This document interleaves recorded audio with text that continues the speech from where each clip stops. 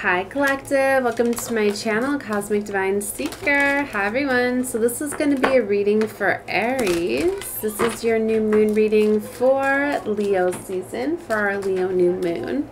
So I thought I would tip the camera so you guys can see more of the cards. I just did Leo's. It could be for everybody because it's, you know, Leo's new moon, right? But might just be Leo's storyline. I don't know. Sometimes it can be collectively.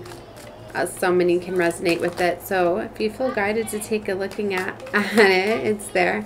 I'm going to get through as many as I can. So you can definitely take a look at more. But it's going to resonate most with you, I feel, for your sun, your rising, and always your moon placements, right? So you can definitely take a look. But it could be North Node, or you could be guided to a reading that's connecting with somebody else, right? You could be guided to like the cross reader, basically reading where you would be the cross watcher, because if you're guided to a reading with, you know, someone that you're connecting with, like say you're connecting with an Aries and you have no Aries placements, but you were guided to this reading, they wanted you to see it, and this reading is going to be about, you know, your lover towards you or whatever. So feel free to flip the roles around however you see fit.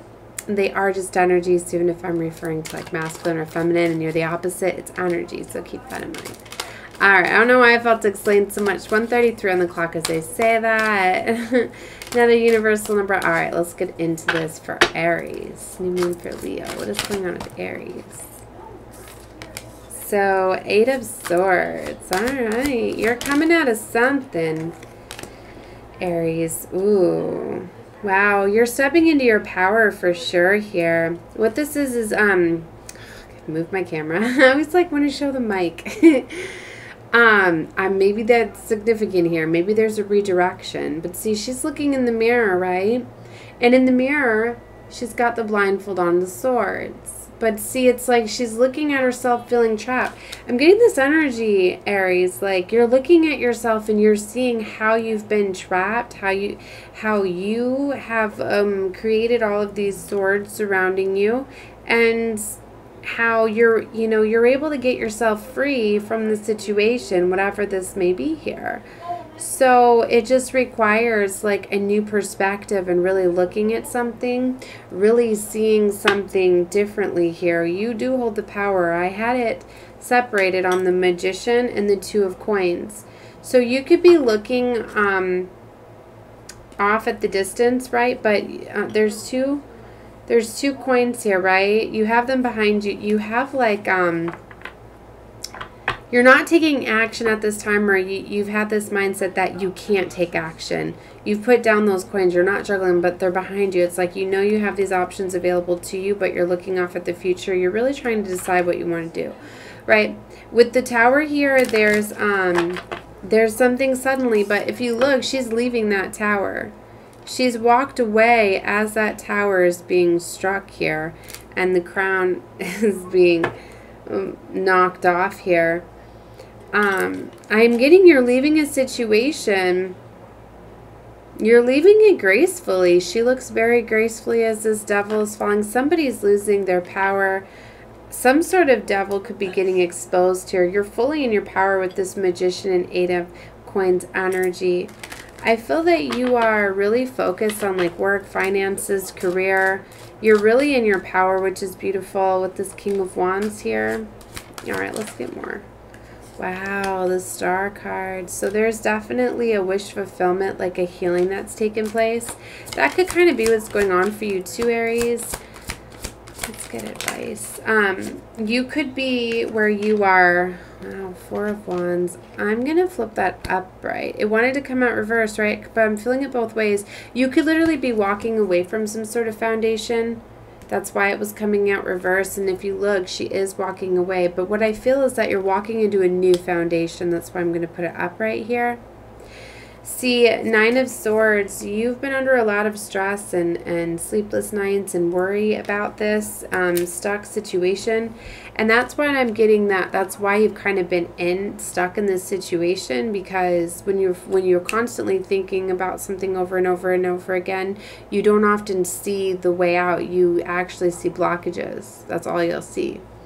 So it's like, you know, like when you stop looking for something, that's normally when you find it, when you stop giving it energy. And so that's kind of what I feel like has happened. And that's kind of why I feel you put those pentacles down, because it's like, you know, that healing needed to take place.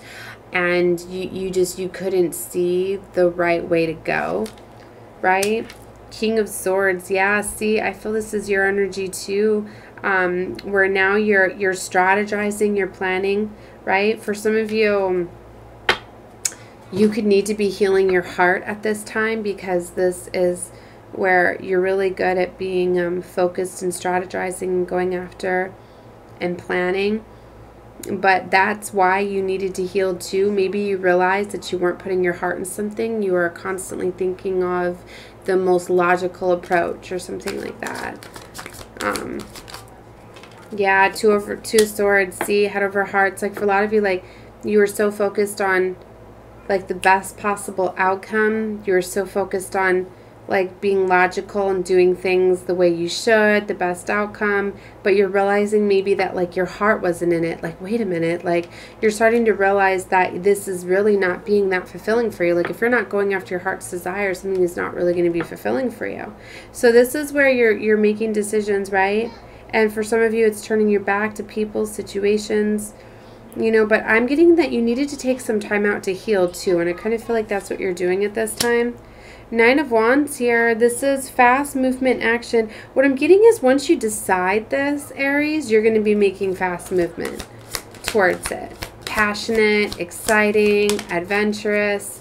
Princess of Swords. Wow. Yeah, this is where you're strategizing. You know, you're gathering information. You're collecting it. You're, you got an eye on what you want. Princess of Wands. Wow. These came out in the Leo reading as well. We had the Princess of was it the Princess of Cups? And it was the Princess of Wands came out in there. Four of Wands came out. The Star.